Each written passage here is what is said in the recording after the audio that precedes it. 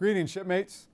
Recently, the Secretary of the Navy rolled out a very important set of initiatives that aim to really maximize our personal readiness, maintain the resiliency of our force, and to hone the most combat-effective Navy in our history.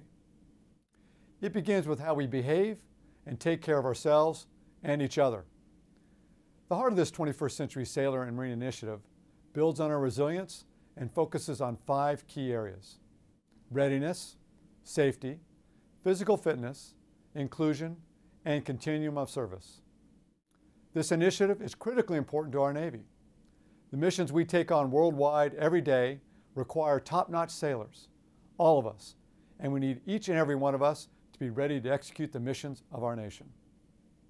That's why I'm so excited about the 21st Century Sailor programs, designed with our readiness in mind, like the Fuel to Fight program to meet our nutrition needs, smoking cessation tools to give us the options to be smoke-free by choice, voluntary education and civilian credentialing programs to help us meet our professional goals, and a career intermission pilot program and other life work integration tools.